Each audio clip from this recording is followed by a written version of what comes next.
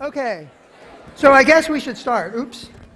So can I have my side? Okay, so I get to be the warm-up act for Joanne tonight, which is really fun. So, okay. I promised Joanne this would be terrible. And it will be.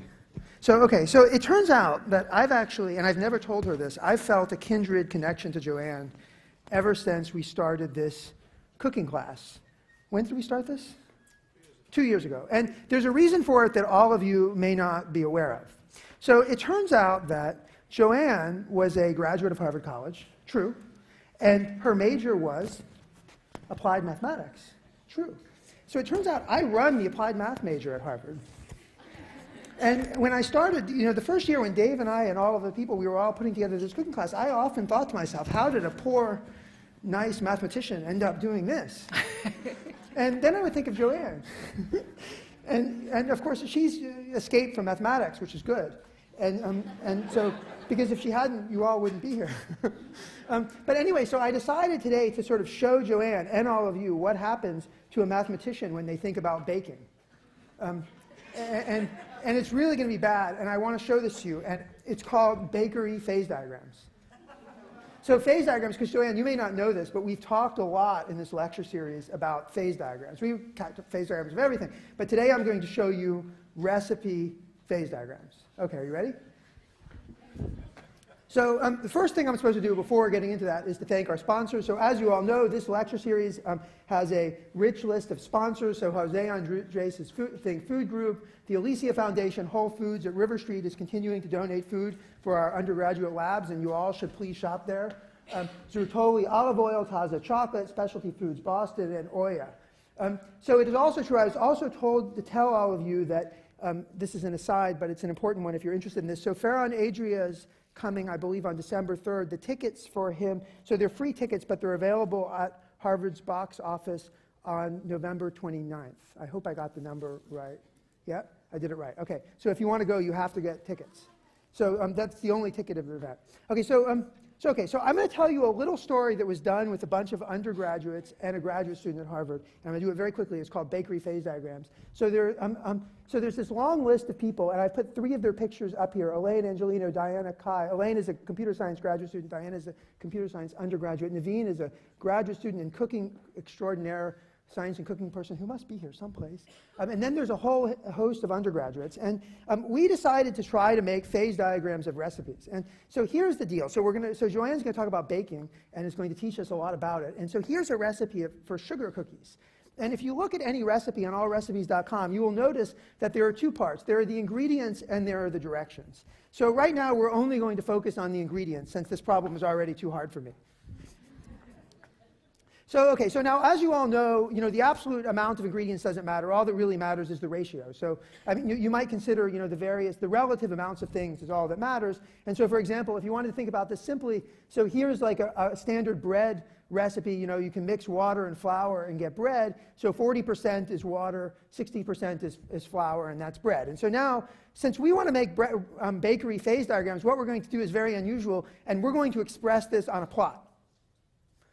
So what you can do is you can make a plot where you can plot flour on the x-axis and water on the y-axis, and you can put a dot at the bread recipe. See, this is what would have happened to you if you hadn't escaped. So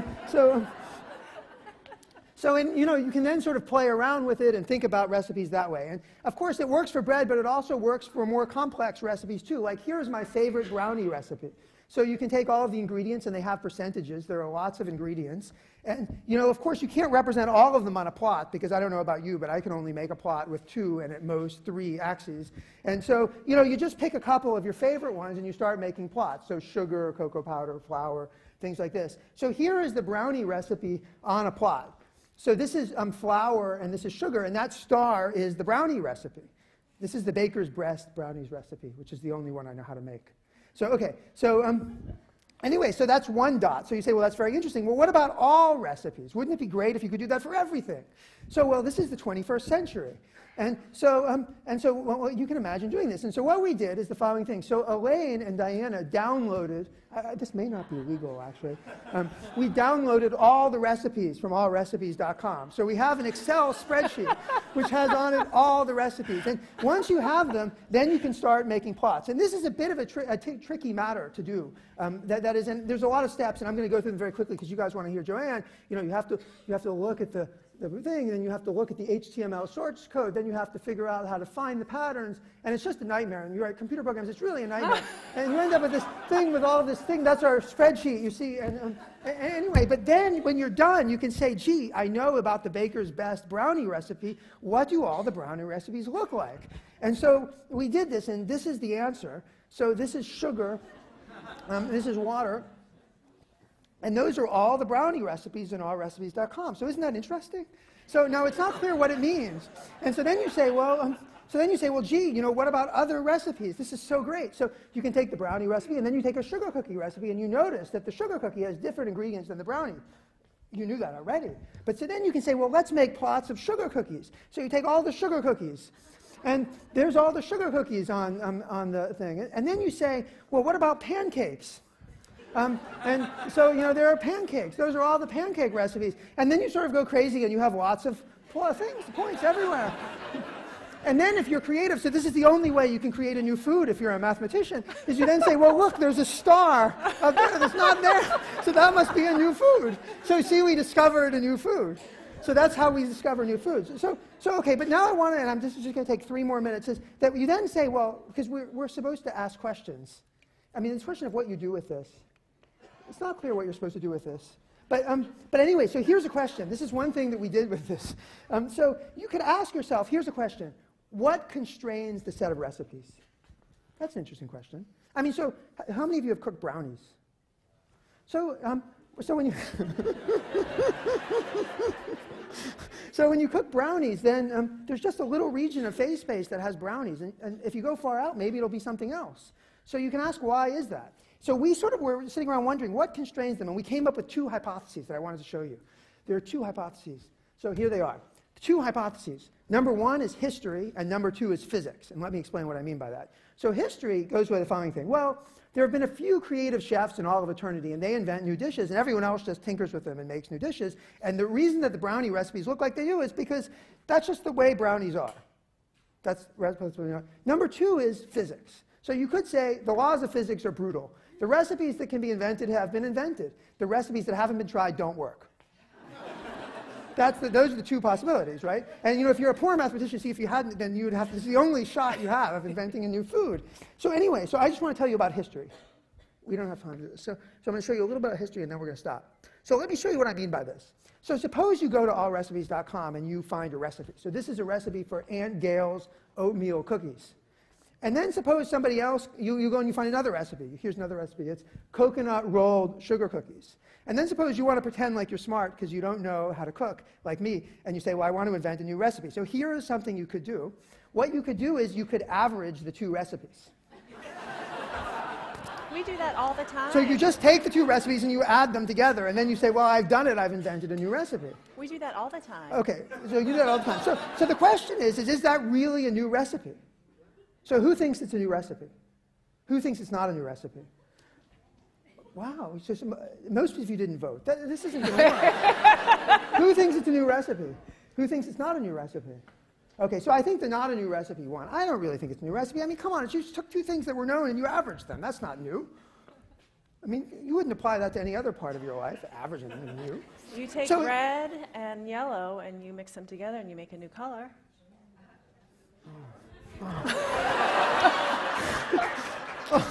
Okay, that's a good point, but let's ignore that for the moment.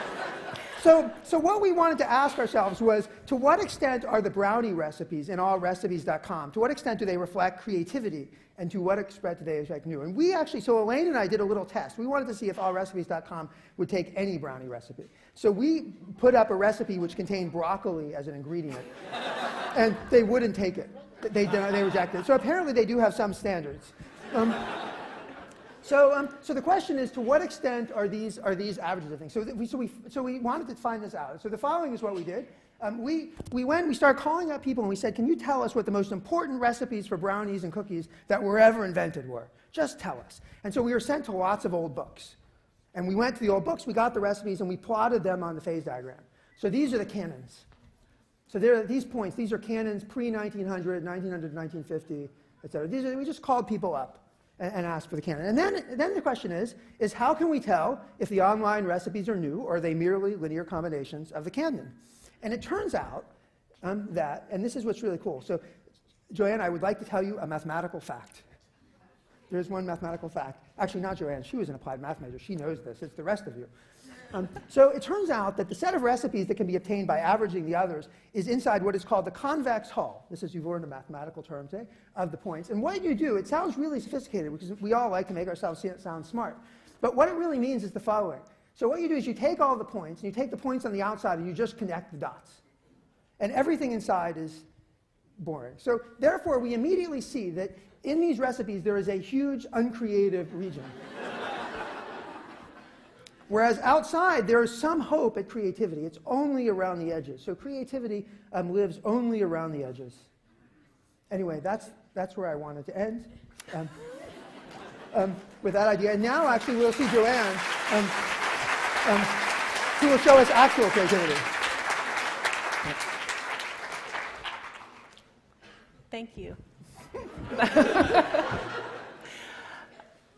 First, I have to say how incredibly surreal and daunting it is for me to be on this side of the lectern. I remember taking Computer Science 50 when I was a sophomore over 20 years ago, and that class kicked my butt, and I pulled more all-nighters for that class than any other class. And when people ask me, did Harvard help you at all in your current career, what I tell them is that it taught me that I can pretty much do anything if I can pass CS 50. So I want to thank, first of all, thank Professor Brenner for inviting me, and thank Harvard for having me. It's an incredible honor to be here. Again, this is very strange for me, having sat on that side for so long.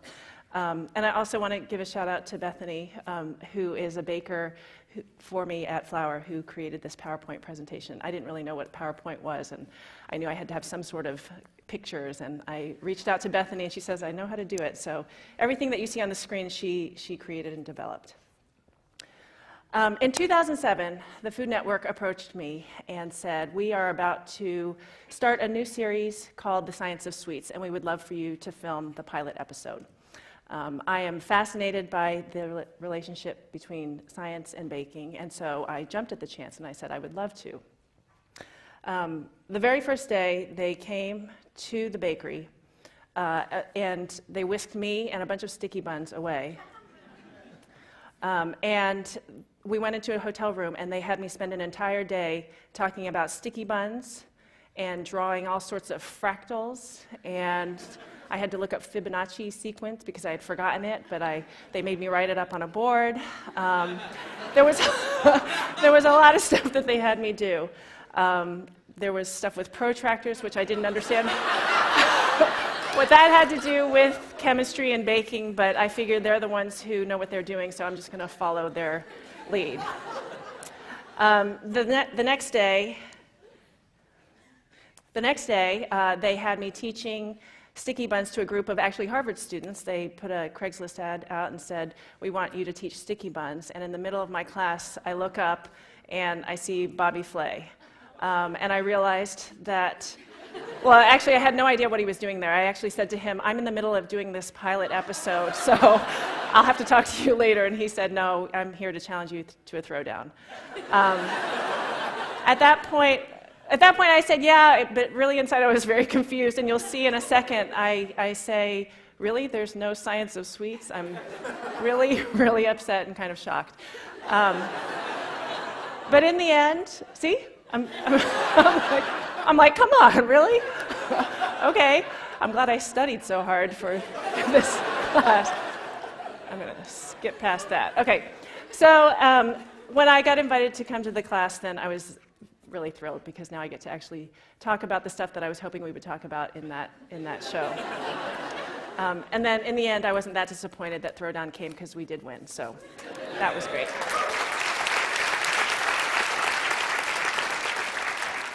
Okay, so there are chefs and there are bakers, and it seems like there are many more chefs than bakers, but people who like to cook often say that they can't bake. They think that it's too precise, there's too much chemistry, they don't like to measure things, they don't want things to be too exact.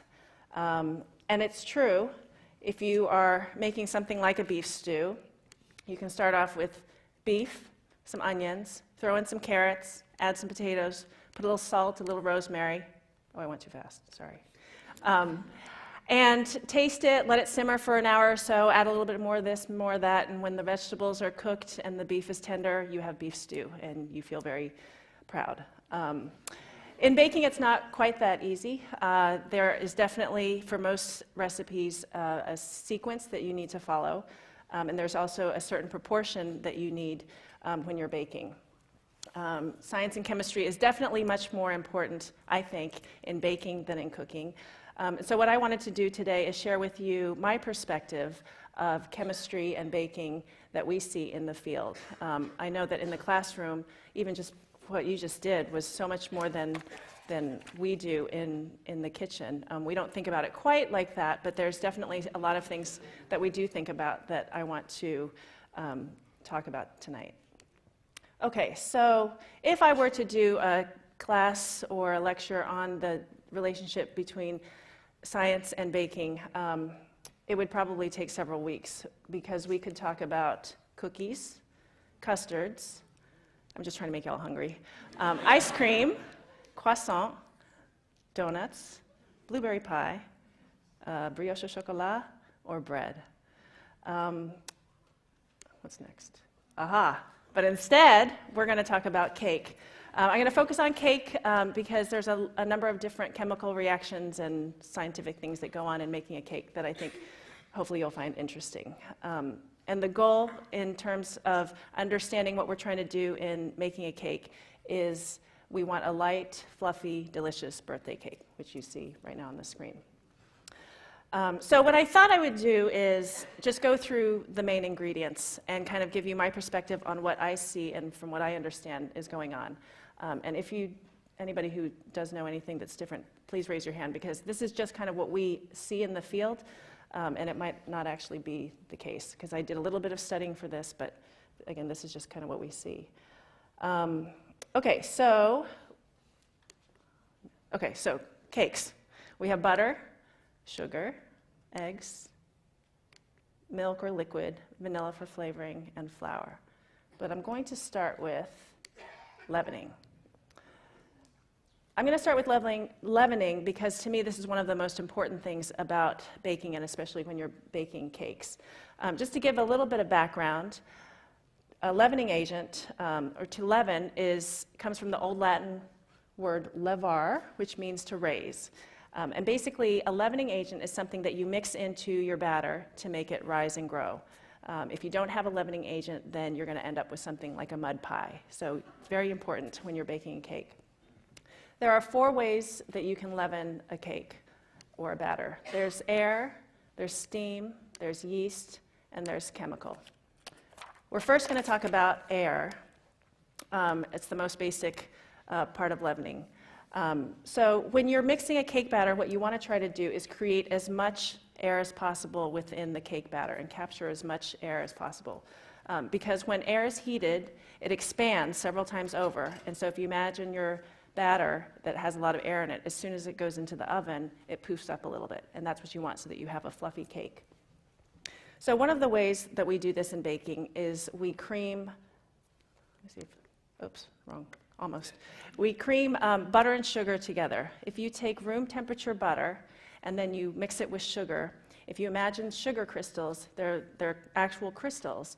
And the way I like to imagine is that it's like when you're gardening and you take a garden hoe and you're hoeing up your garden and you take all of that dirt that's been cold and frozen over the winter and you're aerating it. That's exactly what the sugar crystals are doing to the butter when you do what's called creaming the butter.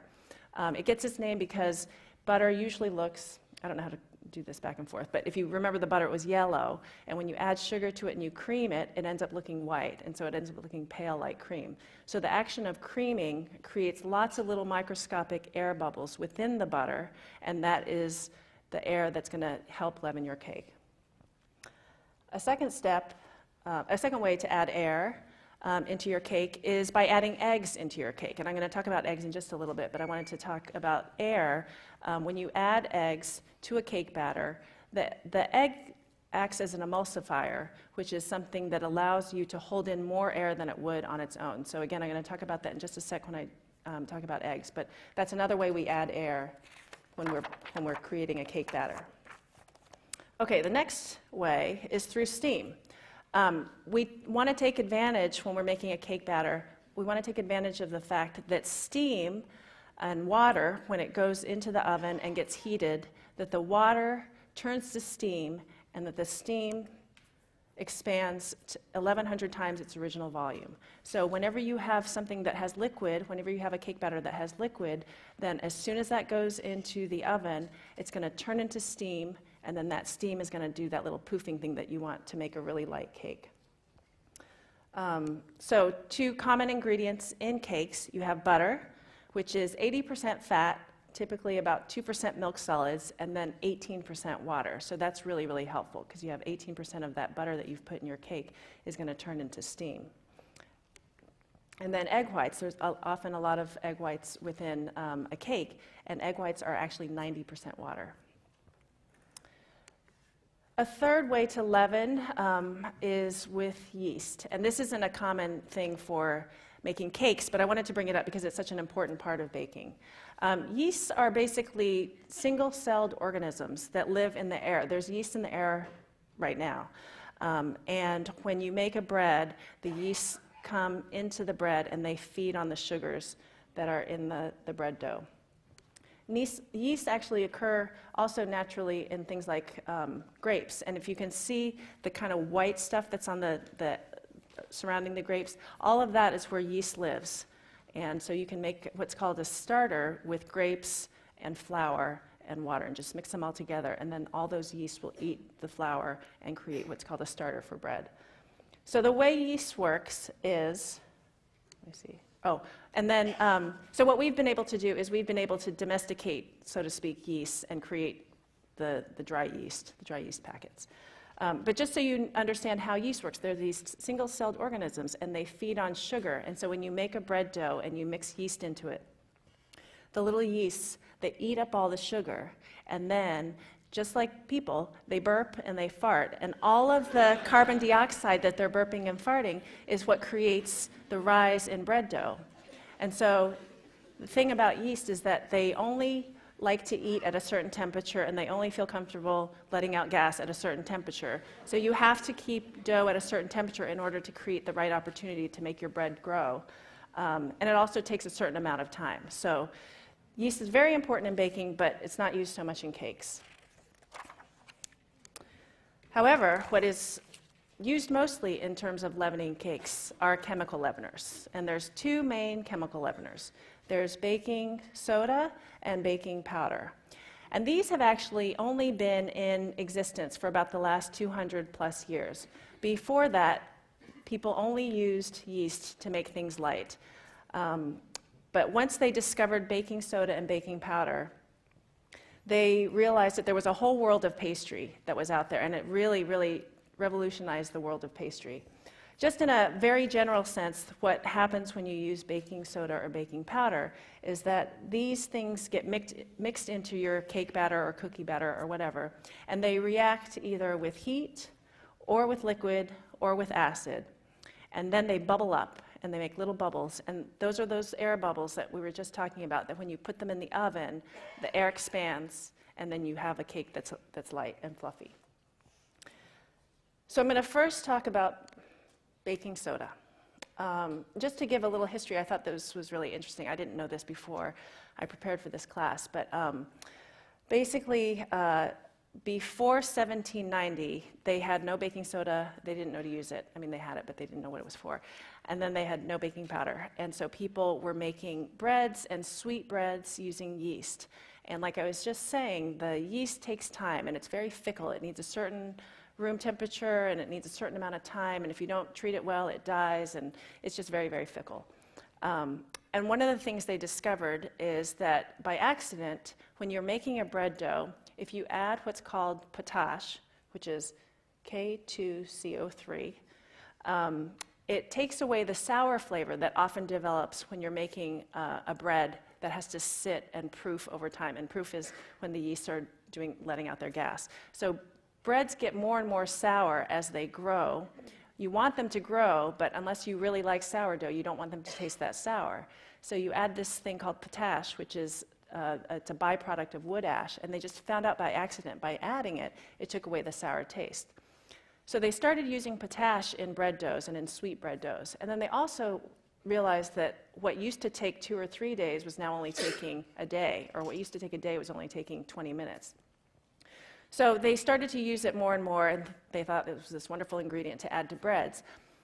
This was back in the 1790s, and then they realized that, and then what happened was wood, it's a byproduct of wood ash, and I guess wood ash somehow, for some reason, became less common. And so the French Academy of Scientists had a contest and just said out to everybody, said, hey, can you come up with an alternative to potash, because we can't find it in the wood ash anymore. There's no more wood ash. So there was a scientist who came up with what's called soda ash, and then from soda ash comes baking soda. And so American bakers in the 1830s took baking soda and realized they could actually make these bread doughs and sweet doughs without the yeast at all. And so that's kind of how American baking kind of took off, because before it had all been mostly the French and the Germans and the Italians. So what happens with baking soda, I think there might be a slide, is baking soda reacts with acids, and when it mixes with an acid, it bubbles up. And as you know now, every time you're making a cake batter, you want as many bubbles as you can.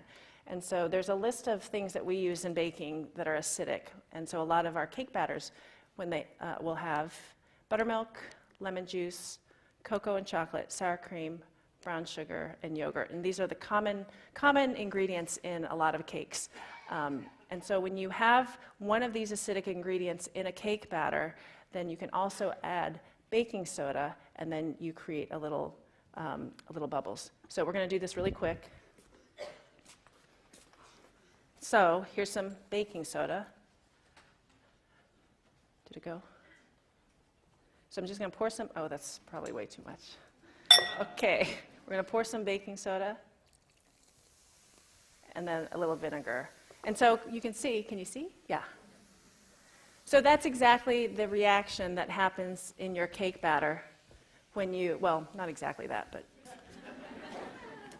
a version of that. And that is one way, chemical way to leaven a cake. The next way is baking powder. So what do you do if you have a cake or cookie or whatever you're making, and it doesn't have one of those acidic ingredients? It's not chocolate, you don't want buttermilk, you don't want to put yogurt, whatever. How can you get your cake to leaven? Well, in the early 1800s, a British chemist by the name of Alfred Bird created or discovered how to make baking powder. His wife, Elizabeth, was allergic to yeast, and he wanted to try to think of some way that she could have all of these sweets, so he created baking powder. So baking powder, so everyone always asks me, can you substitute baking soda for baking powder? They're entirely different products. Baking, well, sort of, and I can show you. So baking powder, what is baking powder? Baking powder consists of two main ingredients.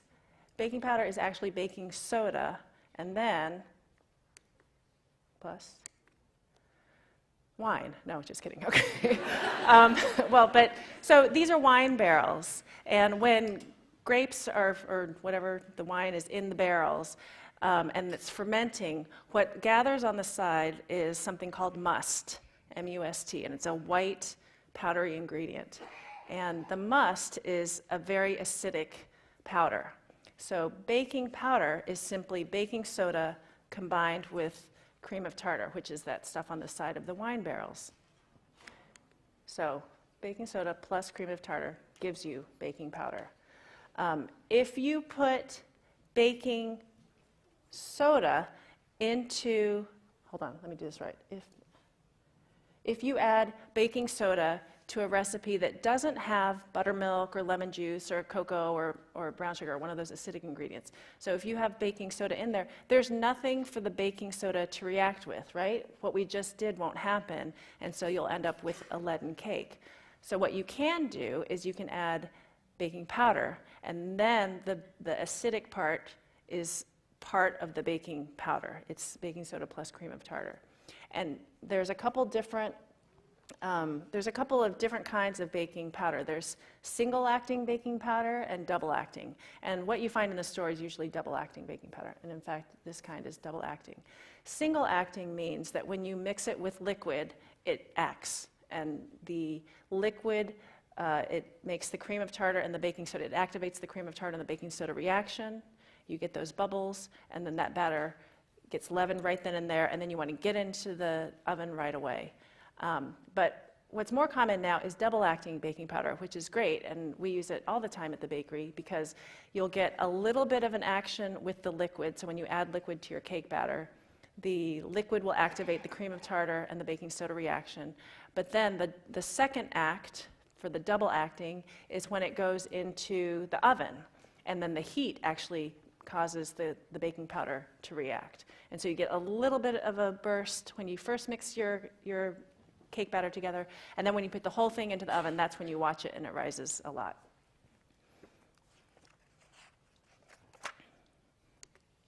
Okay. Now let's talk about, so that's leaveners. They're typically like the smallest part proportionately to the recipe, but I spent the most time on them because I think they're very important. But now we're going to go on to eggs.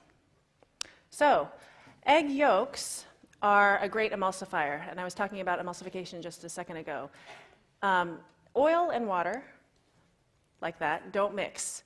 And so when you emulsify something, it takes two disparate ingredients, such as oil or fat and water or liquid, and it makes them come together so that they're homogeneous.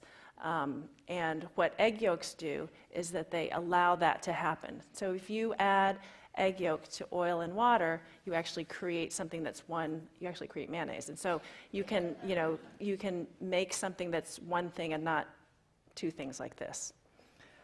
So when you add egg yolks to a cake batter, you are creating an emulsification. You are allowing the batter to then mix with the liquid and all of the butter or oil or whatever you have that's within your cake batter. And because it's emulsified, it can hold more air. And as we were saying, your whole goal when you're making a cake is to create as many opportunities for air as possible.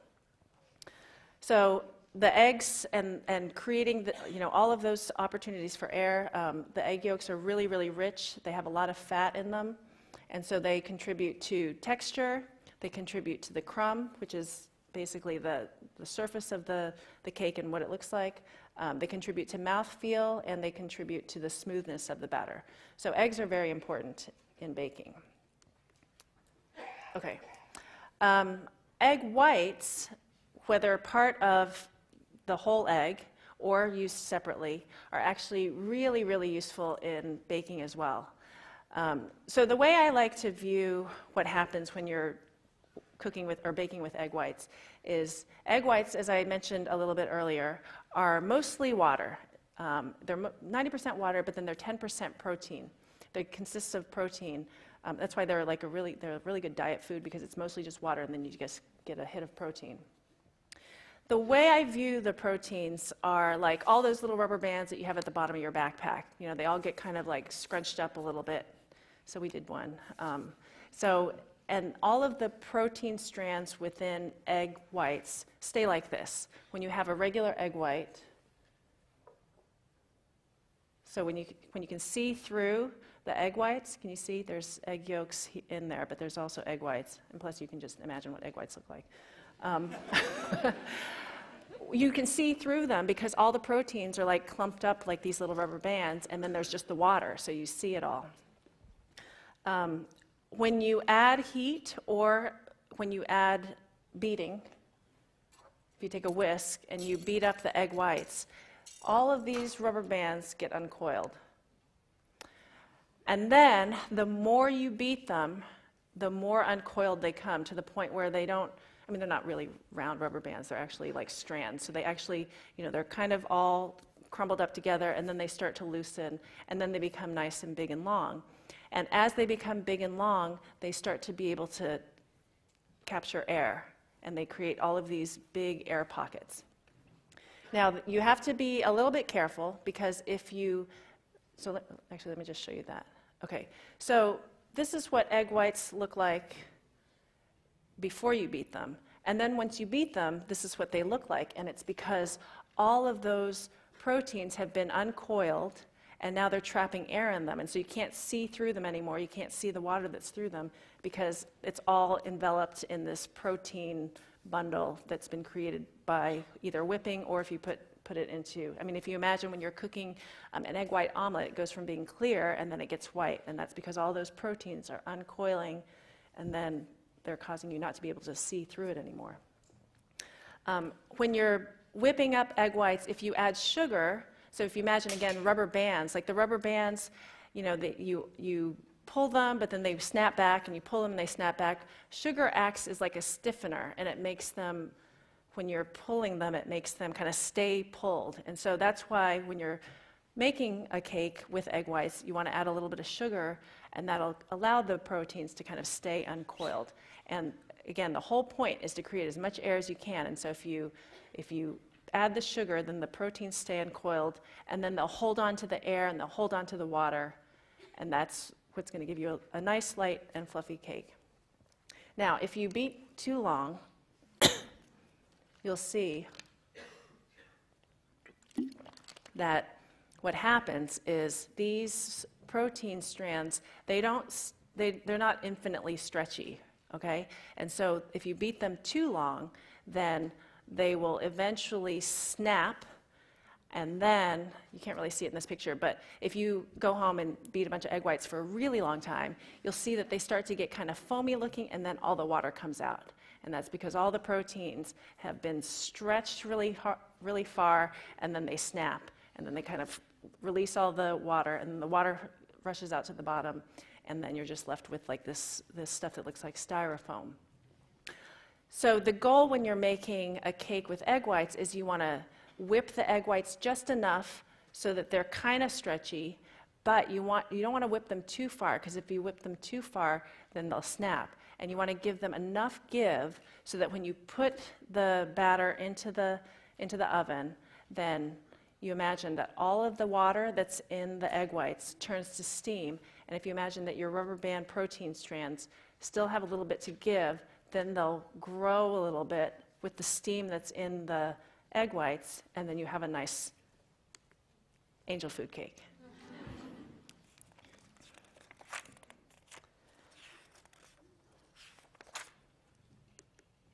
Okay, now we're going to talk just a little bit about flour. So flour is the structure that holds your cake together, essentially. And the way to think about it is sort of like when you're building a house. It's basically the foundation. And it's obviously plays a very important role because it has to hold the weight of the sugar and of the fat, usually butter, that goes into your cake.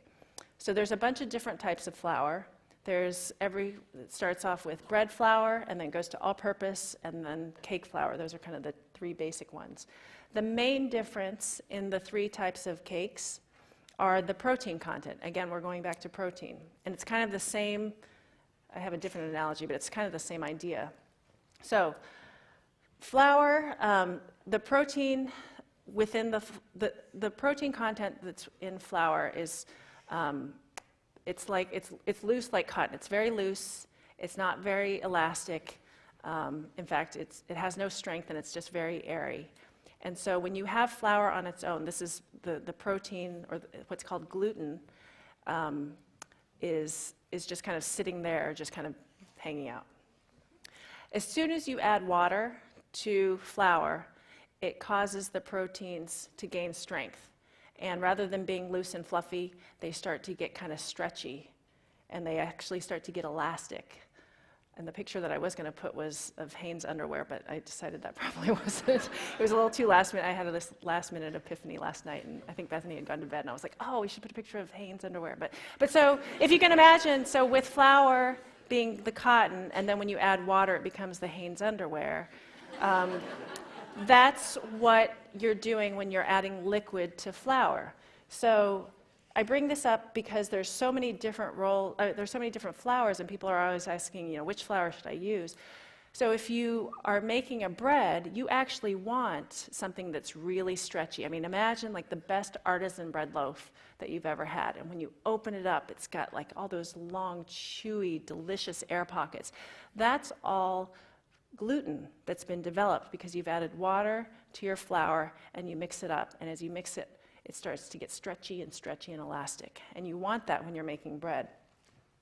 However, when you're making a cake, imagine the worst cake you've ever had, and you take a bite from it, and it's like really chewy and maybe kind of tough, and that's when you had too much gluten. And so when you're making a cake, you don't want to use bread flour or high gluten flour, you want to use cake flour. Cake flour has very little protein in it, so when you add the water to it, you get some of the stretchiness, but you don't get a lot.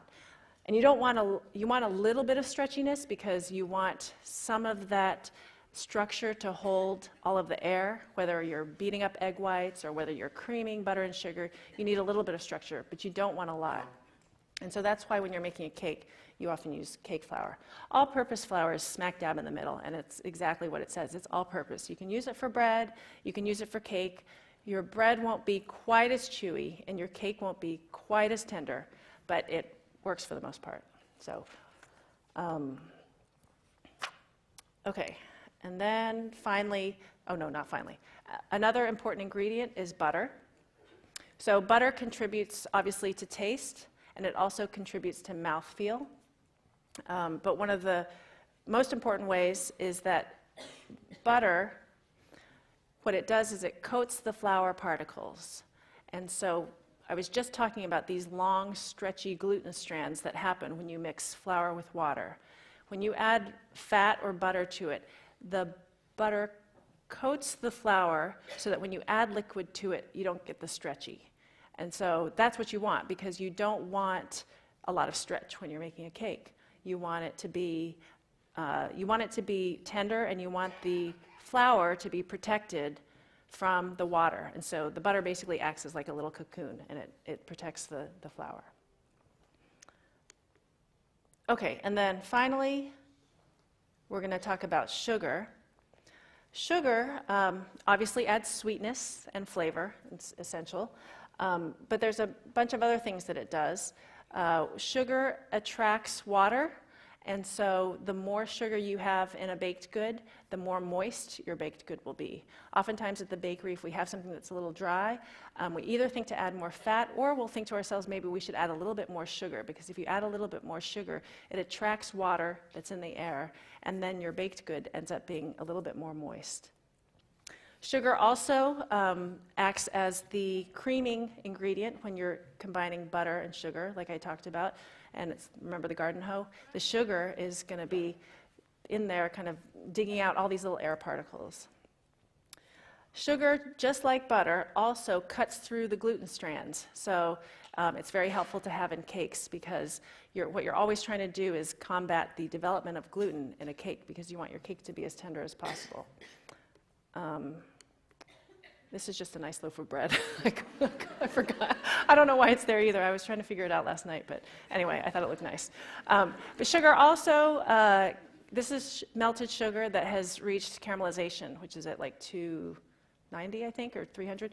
But so sugar within a baked good, when you imagine it, if it's in the oven, it starts to caramelize, and it contributes to the color. But also, what contributes to the color is what's called the Maillard effect, which people who like to cook often know about it, because they talk about it when you're grilling steaks, and it's that really nice char on the grill with the steak. But in baking, the Maillard effect actually comes into play with sugar, because the sugar that's in breads and cakes and cookies and all of that, it reacts with the amino acids that are in flour, and it creates browning. So you get browning both from the caramelization of the sugars, and you get browning from the Maillard effect. So two separate things, but they end up looking the same. Okay. We, at Flour, decided to try a bunch of different cakes a bunch of different ways, just to see what they would be like. So we tried a cake without any leavening whatsoever. I actually have it. I have some here, and I'll cut these up so that some, I don't have enough. I have enough for everybody to have the good cake, but I didn't have enough for everybody to have the bad cake. So, and I don't know that you really want the bad cake. It's pretty bad. But anyway, so this is a basic yellow birthday cake. The recipe's at the end, so you can jot it down and make it at home. But this has no baking soda and no baking powder. And what we did was we baked all these cakes, and I had all the bakers come together and try them all, and I didn't tell them which was which. And I said, you know, shout out what you think they all are. So this one, gummy, super dense, sticky, and sour. And all of that made sense because there's absolutely no leavening. I mean, there's no chemical leavening. There is the leavening from the creaming of the butter and the sugar. There is the leavening that happens with the water that's in the butter and the water that's in the eggs that does do a little bit of poof. So you don't quite get, you know, a mud pie, but it's not really, I don't know if you can see. Can you see it on there? Yeah. No. It's pretty dense. It's also really sour because this cake is made with buttermilk. I don't know where the camera is. This cake is made with buttermilk, and there's nothing to react with the buttermilk, so it just tastes really sour. It's actually pretty gross. But a lucky few of you will get to try it. Okay, then we also tried no baking soda. And this one, so there is baking powder. So we do have the baking powder. There's liquid in the cake, and so the baking powder was activated by the liquid. And then the cake went into the oven, and then the baking powder was activated again by the heat. So we got a little bit more of a lift. But the taste of this was soggy, mushy, greasy, and flat.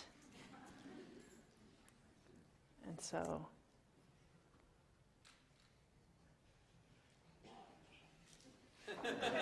I'm trying to figure out how to do this. Okay. And again, we'll pass out some of these. Then we tried no baking powder. I don't have one here, but no baking powder. So we had baking soda, and this actually ended up being a little bit better. The baking soda reacted with the buttermilk. We got a little bit of lift, and we made a pretty decent cake. This cake was cakey, sandy, cottony. So it's not awful, but it wasn't great. Then we tried one with melted butter, which this was something that surprised all of us because we spend so much time at the bakery talking about how important it is to cream your butter and sugar for a really long time. Make sure you create as many air pockets as you can. And then I said to my pastry chef, I said, just make one with melted butter. Don't do any creaming, just melt the butter, add the sugar, and go. So we thought it was going to be really dense, but it turns out there's enough, I guess, enough liquid in the melted butter, and there's enough liquid in the eggs, and then there's the baking soda and the baking powder. All of those things created, what I found interesting was everybody liked this cake, and then when they tried it, a couple of people said it tastes like a cake box cake. And if you think about it, when you make a cake box cake, it's usually you add oil and eggs, and you're not doing any creaming, right? You're just mixing everything together. So I thought that was pretty interesting. The next thing we tried was adding half the amount of sugar, just to see, you know, would it not brown as much? Would it be drier? Would it have a little bit less lift because we have, you know, fewer of those little garden hose creating all those air pockets? And this one was eggy and dry in the throat, but this one was interesting. Everybody really liked this because it tasted like pancakes. And so if you think about pancakes, and I think with that, what did you call that? The Hull something, whatever, that chart, there was a thing for pancakes, and it was down at the bottom. It was very low sugar. It was high proportionate flour, but low of sugar. And that's exactly what the cake recipe was. Once we looked at it, we're like, oh yeah, it's kind of like a buttermilk pancake recipe. So it was really, really good, but after, it tasted a little bit dry. And then after, the day, the leftovers were just really dry because they didn't have that, that thing that sugar does, which is draw in moisture. And then we wanted to try, I was just curious about this. So this was no leavening whatsoever, so no baking soda and no baking powder. But I wanted to try whipping the whites and whipping the yolks just to see if we could get something. And what this one ended up tasting a little bit like was like a pound cake, which is how people used to make, back at 200 years before when they didn't have baking soda and baking powder, they would just make cakes with, just by beating up eggs and sugar. And this one tasted sour because, again, we have the buttermilk, but we didn't have the baking soda that reacted. And it also tasted, and this might just be because in the bakery we're very conscious of this, it tasted very meringue-y. So when you make meringues, you just mix egg whites with sugar and you beat them. And we're often trying to combat the meringue effect that happens sometimes, which is like for the brownies, if you whip the eggs too much and you bake brownies, at least at flour, what happens is that the brownies rise and then they fall and you have like this crispy, crunchy top on top, which we don't like. And so that's what happened here, was it came out of the oven and we were like, wow, there's no baking soda or baking powder, but it still looks so great. And then it kind of fell, which I don't think you can really see in the picture, but there was kind of that top that felt a little bit like meringue.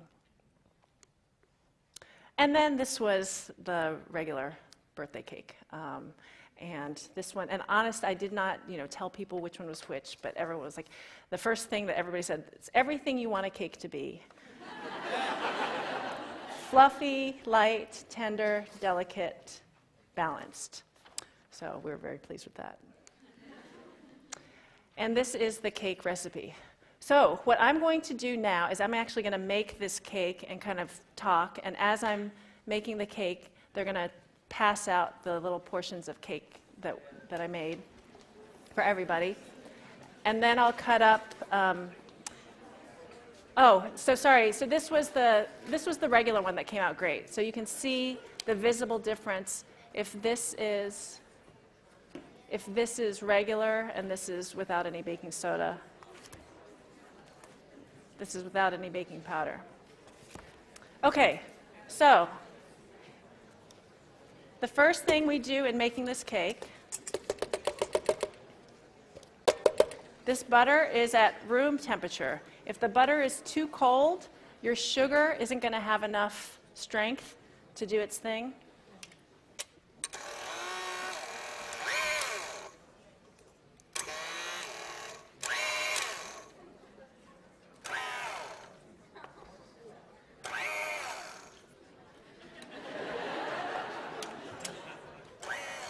I'm not making this cake by hand.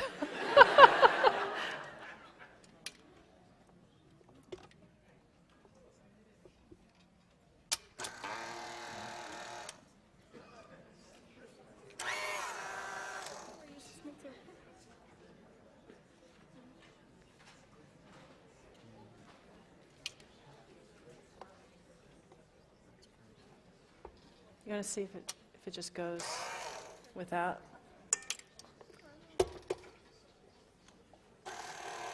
Oh, okay. Wow.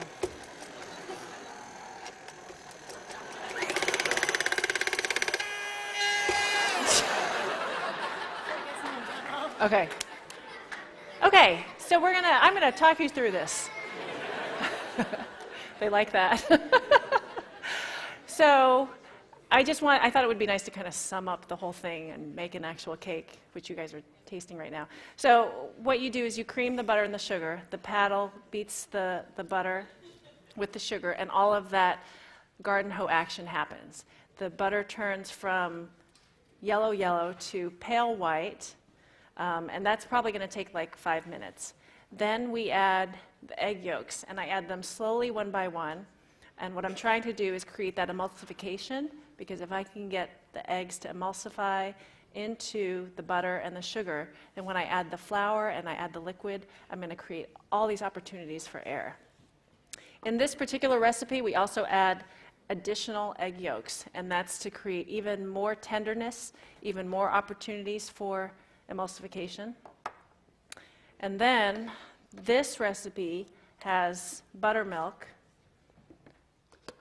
and then cake flour with some baking soda and baking powder. And the way we add the liquid and the flour to the cakes, to the batter at this point is what's called the 3-2 method. And you start off with a third of the dry, and you put a third of the dry in, and you're just going to mix it just until it barely comes together.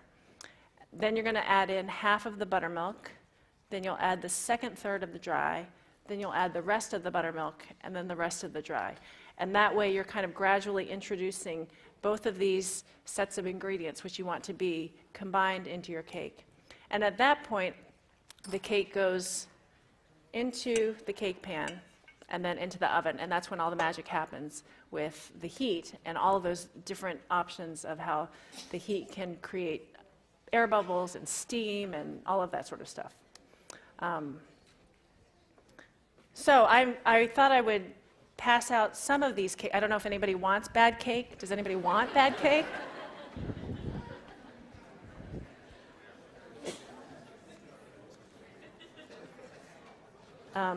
So that's all I prepared.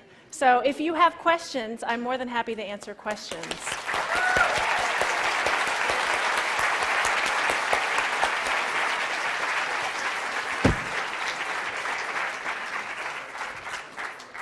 So there must be questions.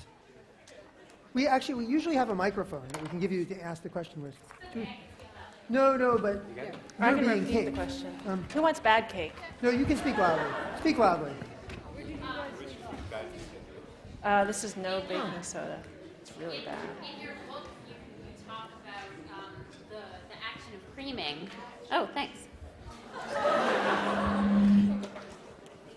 In your book, you talk about the action of creaming and why all the cake recipes start that way. And you also mentioned that we see a lot of chocolate chip cookie recipes start that way. And I can't throw. Why would you do that if you wanted a dense chocolate chip cookie? And I wonder, have you ever tried chocolate chip cookies using the melted butter method? And We have, yeah. how that compares with So- not creaming, but just incorporating it with room temperature butter. If you have, you mean melted butter versus room temperature butter? for So cookies. melted butter, it turns out makes a little bit of a crispier cookie because you don't have all of those air pockets that you're creating.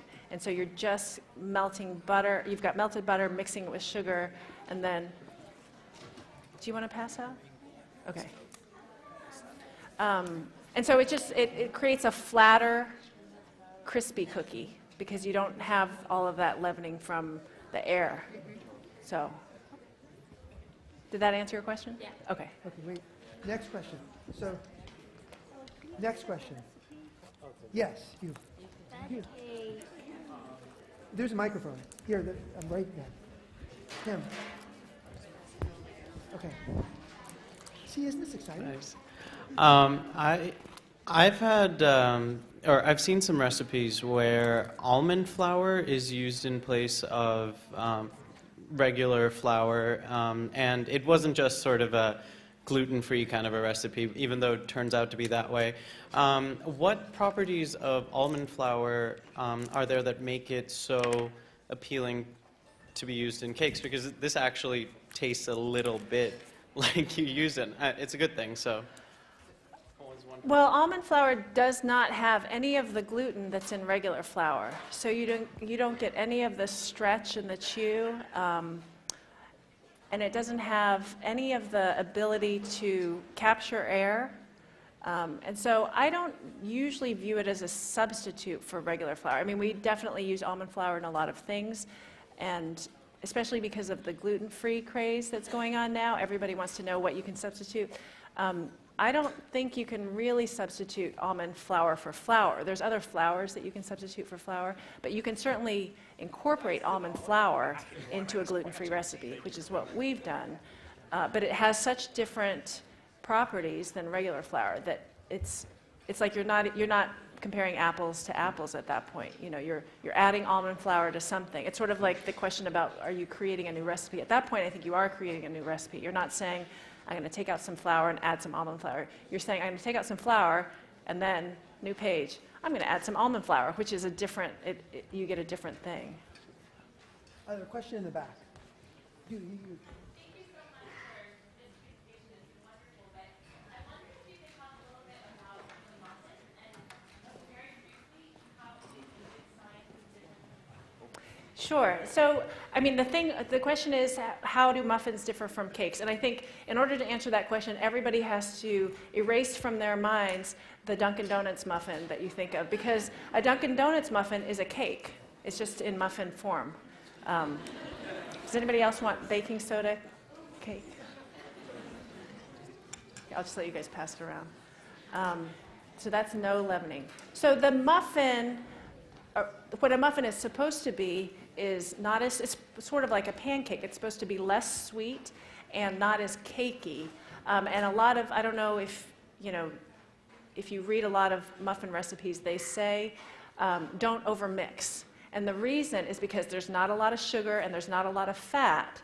And so you don't want something that's really tough, because when you have sugar and you have fat, it coats the flour particles and the sugar cuts through all the gluten and you create a tender product. But in a muffin, they're not supposed to be very sweet and they're not supposed to be very fatty. It's just supposed to be like a little small, I mean, cake is the closest word to it, but it's not really a cake. And so because you don't have the sugar and as much sugar and as much fat, that's why with both pancakes, you know, waffles and in muffins, they say mix until barely combined. And it's because you're going to be mixing dry ingredients with liquid ingredients. And as soon as liquid hits the dry, you're going to start creating gluten. So you just want to be really careful. You don't have that much fat or sugar to help, so you're going to be very careful. Mix it just until it comes together and then bake it. So there's a question in the back. Yeah, Mike. I tried some sweet breads with very nice, over here, sorry. Tried some sweet breads with very nice crust, like crispy, sweet. And I was wondering if you could say a few words. I mean, I guess it's not for cakes like this, but what determines if you get a nice crust? I mean, is it ingredients, is it temperature, anything? Well, I think one of the main things is the sugar content will help, because the sugar will caramelize in the oven and then you'll get a little bit of a crust. I think the heat of the oven is something that a lot of people underestimate, because a lot of home ovens aren't calibrated. And so when you put something into a 350-degree oven, it might only be 300, and you actually need that burst of heat to create the crust. But I think the main thing that does the nice crust is the mixture of the fat and the sugar together, and they kind of form like a crust on top. That's my guess. Thanks. So in the middle. You. Hi. Oh, Hi. Thanks for coming. A friend of mine who's a bread maker has a jar that is a culture. And can you go over what that is, substituting in what you've shown so far, the culture, and also is that only used in making breads, or do you use that also in baked sweet goods? So the culture is what I was talking about briefly with sourdough. What he has is what's called a sourdough starter. And he may have gotten it from somebody, or he may have created it on his own. But you can create one by, I mean, one way is to take mashed up grapes, and you should get organic grapes, so that, you know, it has all that stuff on the outside. It has the yeast, the natural yeast.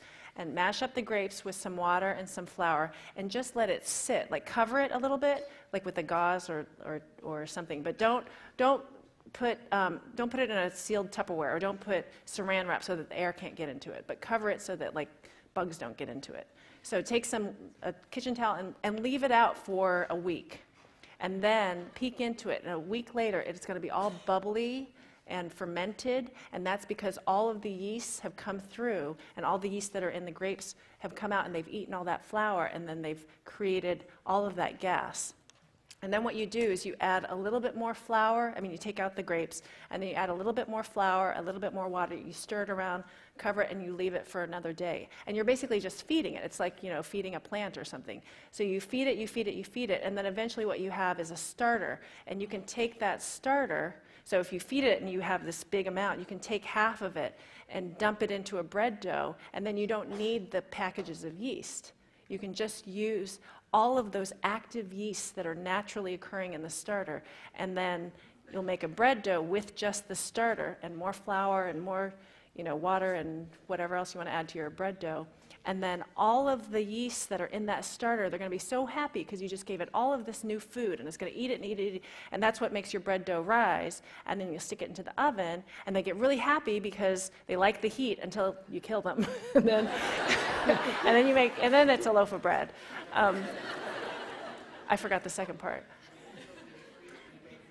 Oh, yes. Can you use starters for other things besides bread? Yes, you can make sourdough. Actually, there's a great recipe in Nancy Silverton's book, I think it's Desserts, where she makes a sourdough pancake. And she just uses, rather than baking powder or baking soda, which a lot of people use when you make pancakes, is she uses a starter. And so you mix starter with a little flour and a little bit of egg and a little sugar or whatever, and then you make these pancakes, and they rise, and they're beautiful. And you could make a chocolate cake out. You could make a cake out of it. But the thing with yeast, like I was saying before, and the reason why people don't use yeast that much for cakes, and why everybody loves baking soda and baking powder, is that yeasts are very temperature dependent, and they're very time dependent. So they don't like the cold, and they don't like the heat. So if you make a cake with yeast, you have to watch the temperature. And then they're living things that need air and food. And so if you don't give it enough air or food, eventually it will die. So with baking soda, baking powder, you don't have to worry about it. But with yeast, you kind of have to watch it a lot. So you can make a cake with yeast, but most people don't have the patience. So let's take sort of on the order of 2 more questions. Joanne has a book signing outside afterwards, and I want to make sure we leave time for that. What about you, red shirt? You?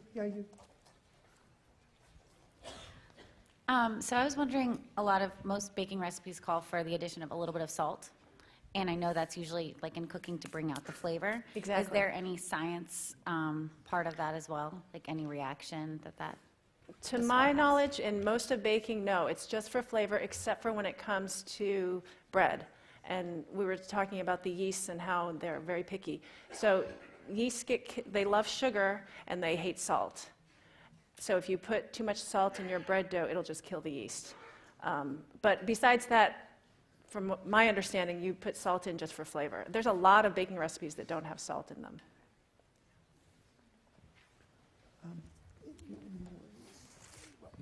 Sure.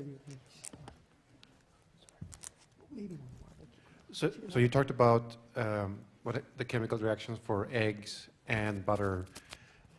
One challenge I found with baking for my coworkers is that some of them are vegan. Can you talk about other options, vegan options, and how they differ?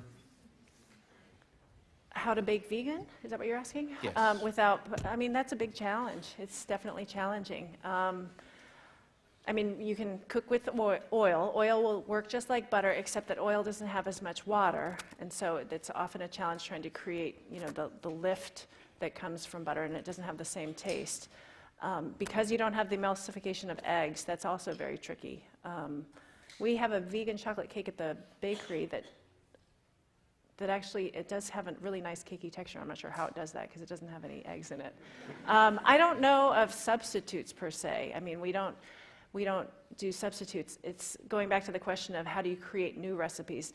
We often look at recipes and we will do the average of recipes. And when it comes to vegan, we'll say, okay, well, let's just take this ingredient out and see what happens. But because the bakers know most of what we talked about today, they can say, oh, well, if we don't have, egg yolks, then what's something else that we can substitute? And they'll play around. But I don't know of like a way to take a non-vegan recipe and just it's the same with gluten-free.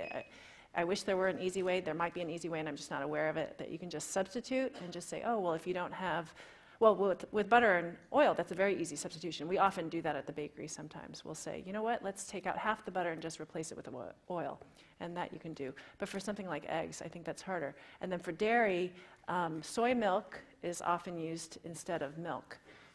when you use dairy in recipes. Thank you.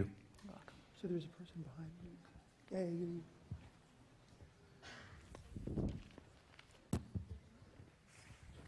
So you talked about how yeast, they're alive, and you need to keep them alive, and if they stick around too long and you don't take care of them, they'll die. Right. But I heard in baking biscuits, somebody said that in order to get them light and fluffy, you need to have fresh baking soda and fresh baking powder. Does the age of your baking soda and baking powder matter? It does. That's a great question. We don't face that at the bakery because we just go through it so fast. But I remember from before I became a professional baker, all the recipes that I would use would say, make sure you test your baking soda and baking powder, and take a little bit of your baking soda and put it in vinegar and make sure it fizzes up, and the same with baking powder. I mean, it's not. I don't think it's because it's not alive, but I think it does have a shelf life. But I'm not sure exactly why it. I mean, I think just everything ages, and after a while, it just gets tired.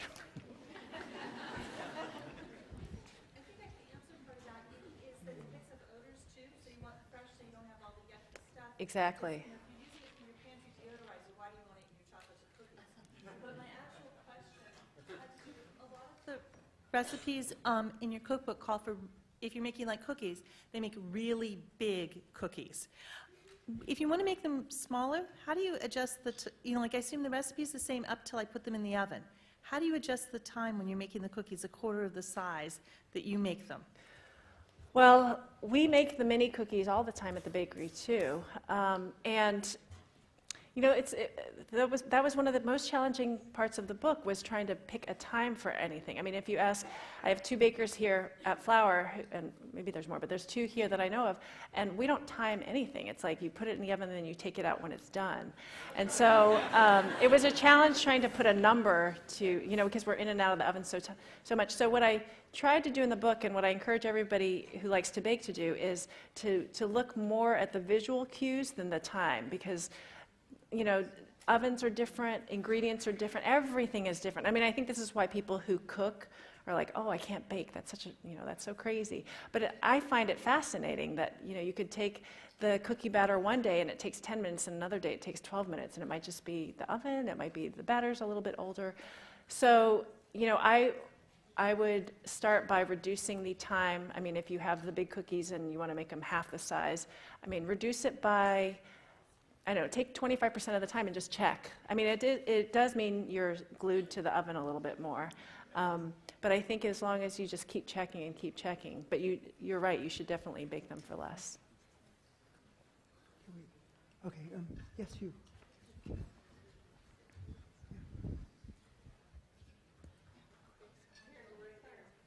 Oh, sorry. Hi, I just had a quick question about the creaming of the butter with the sugar. What often happens when one adds the egg yolk or the eggs is that it kind of falls apart, and I was wondering if there's a way to avoid that. So if you're creaming butter and sugar, and if you're doing it the right way, then the butter's at room temp, right? And then often what people will do is they'll add a cold egg. And so if you add a cold egg, if you imagine butter in the fridge, it's hard, right? And so the chill of the egg will immediately go into the butter, and it'll freeze up the butter. So you want your eggs to be at room temperature. And the other thing, and I wish that I could have shown you, is that you want to add it a little bit by a little bit, because you are trying to create this emulsification. You don't want to overwhelm the butter and the sugar. You want to just introduce a little bit of egg so it gets used to it and kind of embraces it, and then a little bit more, it gets used to it and embraces it. And then if you add it little by little, it'll just slowly get nice and creamy, and it'll be all. Now, if you don't do that, then you could just keep the mixer on, and if you have warm hands or a warm towel, you could put it on the surrounding bowl to try to warm up that butter, because it's probably too cold. And if you just beat it for a long time, eventually the egg will beat in. But that's a great question, because if you take a cake after that point, and if it's looking curdled and you don't keep beating it, I mean, it's not the end of the world, but then if you imagine what happens when you add the flour, is that you're going to have flour that's then going to mix with a little bit of the egg and a little bit of the butter, and that's not what you want. You want it to mix with the whole thing together. So definitely keep beating it until it all comes together and becomes smooth. Thank you.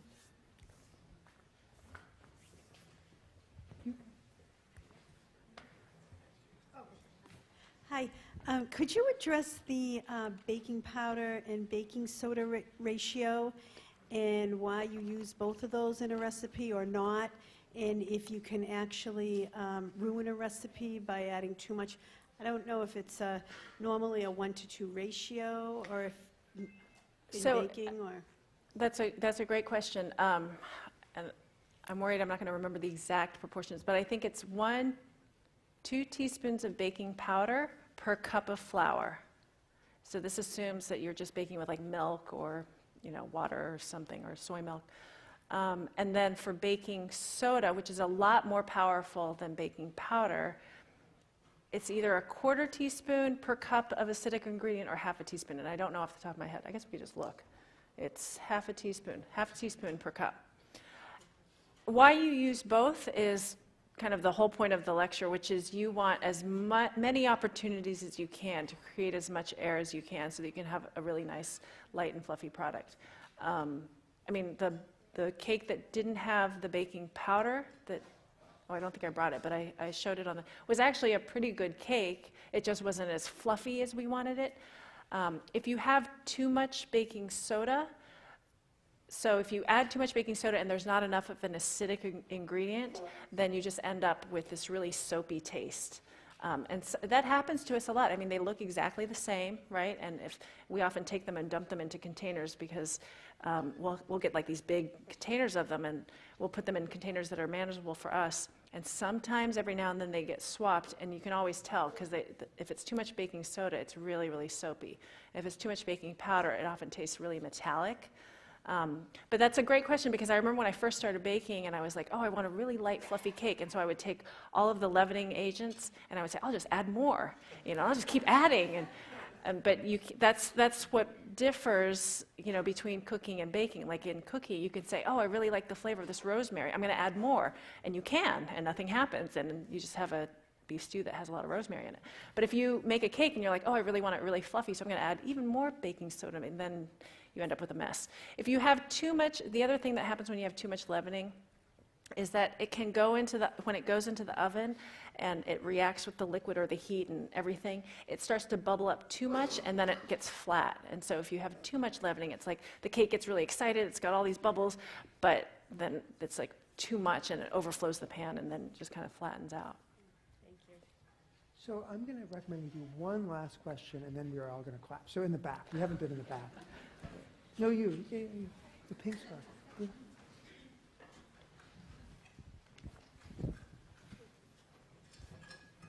Thank you so much for the lecture and for the great cake. I find a lot of times that bakeries don't really do yellow or vanilla cake very well. It gets really dry. Why is it that yellow cake is so challenging? And then which of the levers would you recommend pulling to keep the cake from drying out at home? Which of the levers would you add more fat? Would you add more sugar? Is it kind of just a art? I would probably add more egg yolks. Usually that's the first thing we go to when something's a little bit dry. I don't like to add more sugar because I don't like things super sweet. And it's tricky adding more fat. You would think that fat would make it more moist, but often makes it greasy. And why don't other bakeries make yellow cake that tastes good? Often it's just dry everywhere.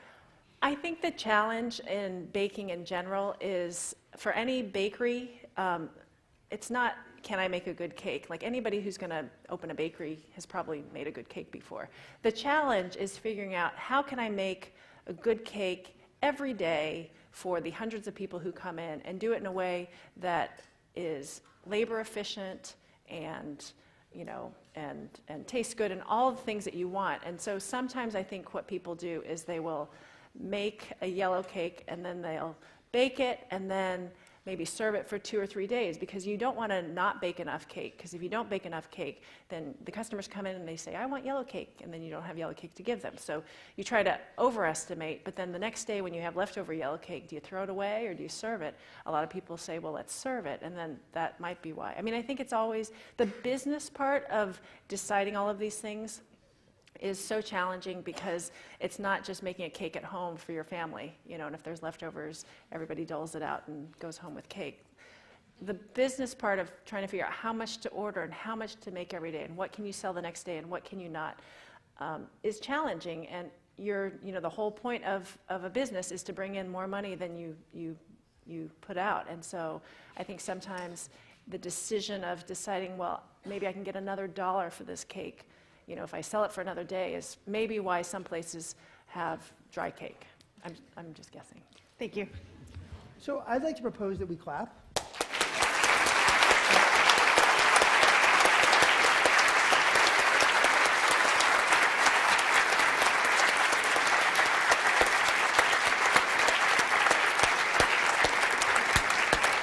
And so we didn't get to all of the questions, but we got to a lot of them. We have bad cake in the front. I think this is bad cake. This is bad and cake. Joanne is going to sign books outside, I believe. Yes. And that's it.